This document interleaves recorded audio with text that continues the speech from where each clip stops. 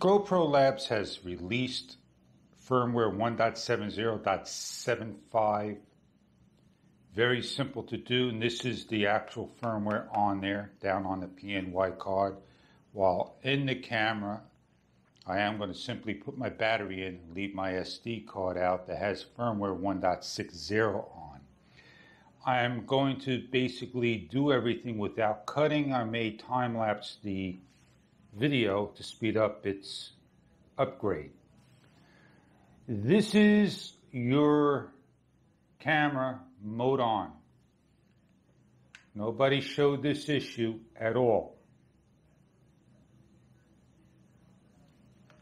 So what I am going to do is I am going to shut my camera off.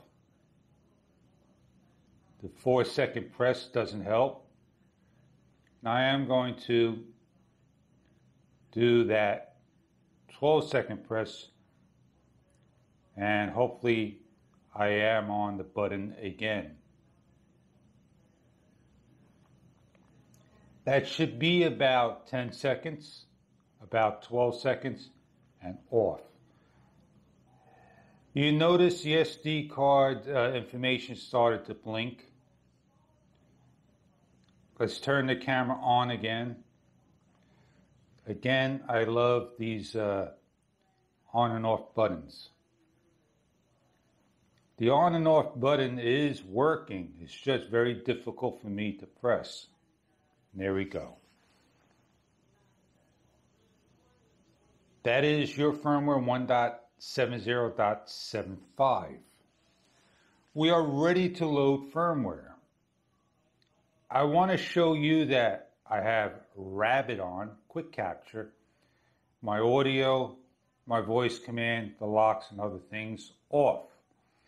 I also want to go into one of the settings here. Let's swipe up, go into 4K, 30 frames per second, Super View,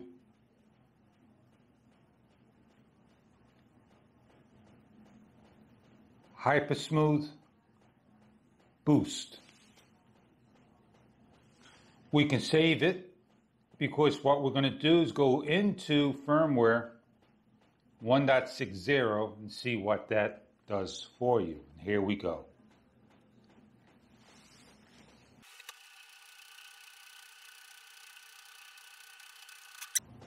Our camera is on, finishing its setup. It remembered the setting 4K 30 Super View.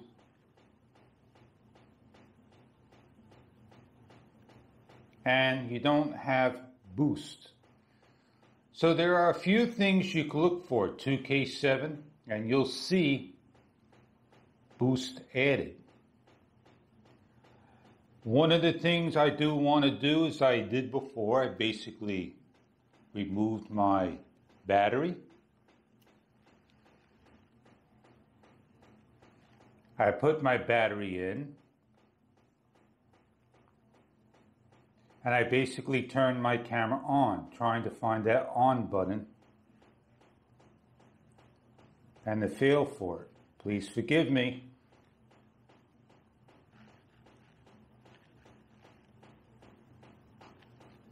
As I try to turn it on, there we go. The camera goes on, very simple.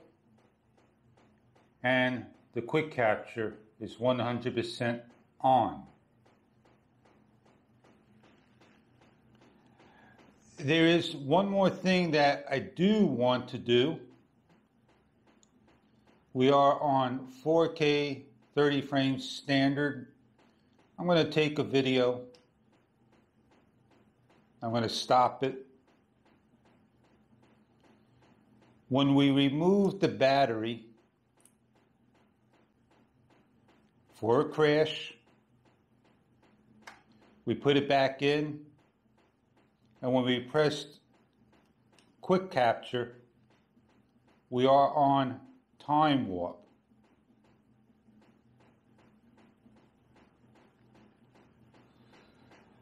So I am going to simply just remove my battery. I am going to now load in, and we're going to fast forward the firmware update. You won't see a flicker because there's no battery. Battery's in, there's the flicker, and I can now update.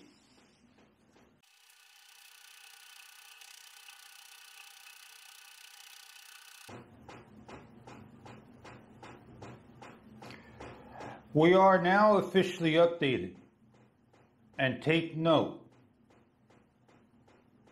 that I didn't add in my username Fishycomics at all. And that should have said GoPro Labs beta testing. We are still with quick capture on, that's a good thing. And we are with 4K Super View Boost.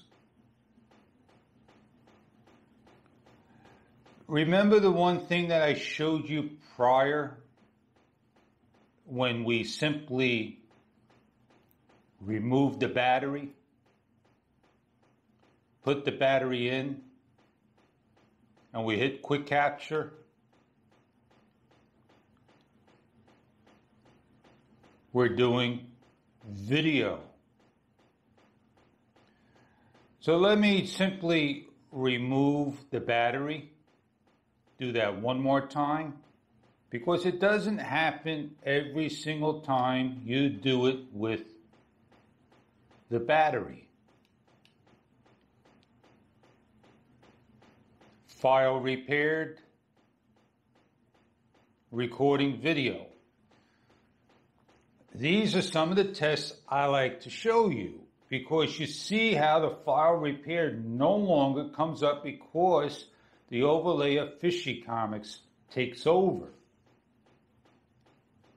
And I can replicate that time warp over time. Now that power down cycle may sometimes interfere with your camera's settings, with the profiles, when you want to now go in and you want to try to change your profile. Did you just take note of the erratic, static changes? In order to now use and set things up, like if I want to go on my bicycle or put this on an RC car or do a time lapse, I need to now go to GoPro Labs QR programming area. And I can save myself my QR stickers. This is the precision and date and time. All you need to do is just simply place your camera, see the check mark. It will repeat, repeat, and repeat. Doesn't matter which field of view you're in. My camera is now set up. If you are uncertain of the commands you give,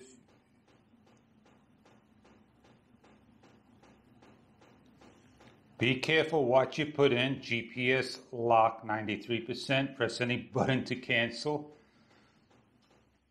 I wanted to put in a reset to my camera. And let's see what this will say. QR reset. So make sure you write the correct settings. So now when I look at my camera and I power it off and I turn it on,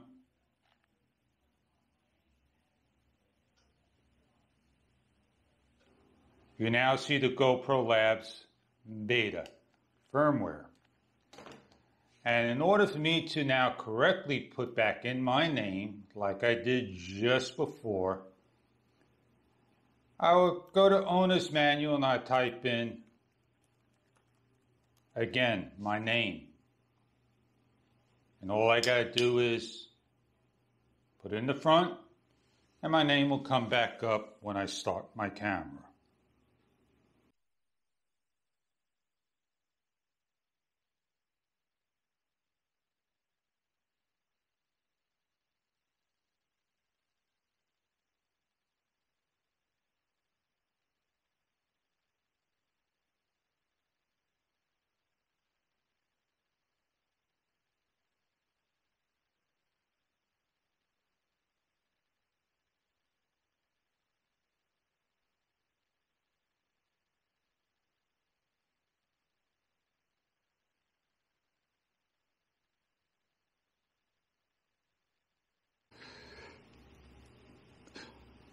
So if you're unhappy in any way you can imagine, and you updated your camera, you won't be able to reset your product. And at given times, I'm trying to get this on and off button to work. Comes up with my name, Fishycomics, once again. Shuts off correctly, not a problem. And I just got to make sure that when I use my quick capture, I'm good to go. I set up my camera for a time lapse, and the only thing I need to do for me is to figure out how to get it to shut down as soon as it's finished in 5 seconds. It has great potential. You could ride along, you could have your GPS information there, you could give it all these different commands, all up to you. But nobody out there shows what I've just shown you.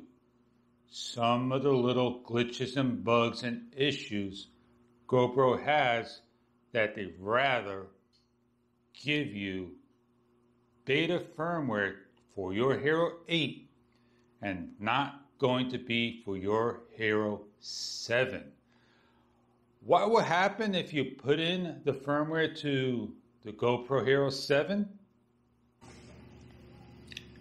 Well, let's find out. Let's make sure we have the card out, put the actual firmware in to the camera.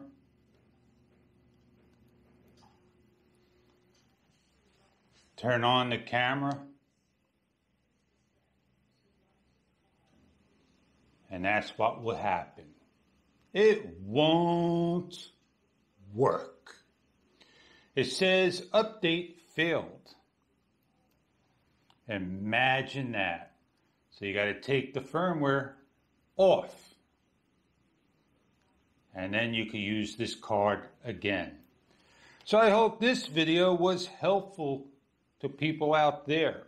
If you're interested in finding the GoPro Labs firmware 1.70.75, and if you don't save your existing firmware 1.60, then you're going to be with a QR program on your camera with 4K Super View Hyper Smooth, as well as 2.7, and maybe a couple other things. I watched one video, and his Super View had a single line going across in Super View. So yeah, GoPros have a lot of issues like a pet rock. Have a great day, and thank you for joining.